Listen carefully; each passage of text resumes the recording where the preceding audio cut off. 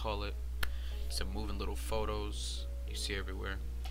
Alright, first off, we're gonna do, if you don't know how to open whatever the GIF, you would go to what file you put your GIF at, which mine is in pictures. So right here, you would press right click it, open with, and then go to Adobe Photoshop. So then on from there, you go to your other photo, which is on my desktop, and here we can just use this. Open with Photoshop. Boom. I'm gonna drag this right over here. Alright, then first off, we're gonna do click on this little thing, make sure it's on create frame animation.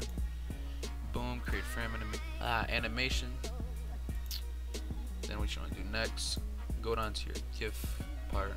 Might be going a little bit too fast for y'all, but go on your GIF part, GIF, whatever you want to call it. You can click the first one, shift, and click the last one. If you guys don't want to do that, you can see, where is it? I don't know, but somehow select the frames, copy the frames, come over here, first one. What you want to do, want to click this four little lines in the bottom, paste frames. Make sure you're selected on paste over selection and link added layers. Go from there. Alright, the next step, what you want to do is this photo, their background right here, it's only on one particular photo. Here, let me just, boom, it's on this photo. To get on all these, you're gonna want to go to the 4 lines and match layer across frames. Make sure all these are checked. Boom, going from there, and from there you can click on, if you did all this correct and you did everything so far, you click on any one of these, go to the moving object of your photo, and you could resize it. Boom, just resize it like this, and you can click on this one, get layer 0, do that. Pull your layer 0 up here so you can see everything. Once you do that, it's kind of like bad quality right now. I'll zoom it up for you guys. Put the quality in that right now. Click the check mark. Boom, you got everything good.